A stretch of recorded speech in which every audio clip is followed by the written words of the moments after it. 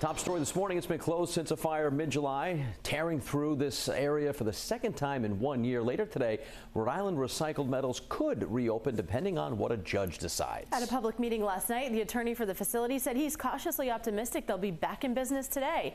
Erica Ritchie's live in studio this morning. And Erica, it was a heated meeting last night. Sure was, Kate. Emotions were high, tensions flared at what was just supposed to be a standard meeting as part of an ongoing DEM permit process. But the residents who came out, well, they had questions, and they did not feel that they got the answers they were looking for. I think he talked at us, right over us. You know, I think that he was talking like a lawyer. And, you know, he listened, but it wasn't, I don't think it was fair. You know, there wasn't enough of a dialogue and exchange.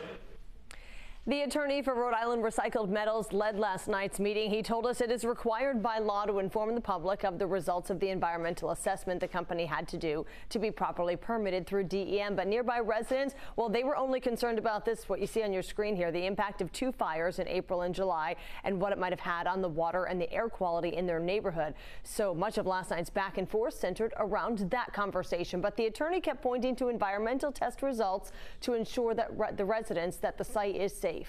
It basically shows that this site poses no risk to the community.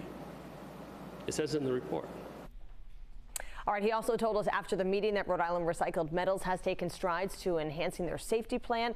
They will be in court this afternoon to see if that satisfies a judge enough to let them reopen. Live in studio this morning, I'm Erica Ritchie, 12 News.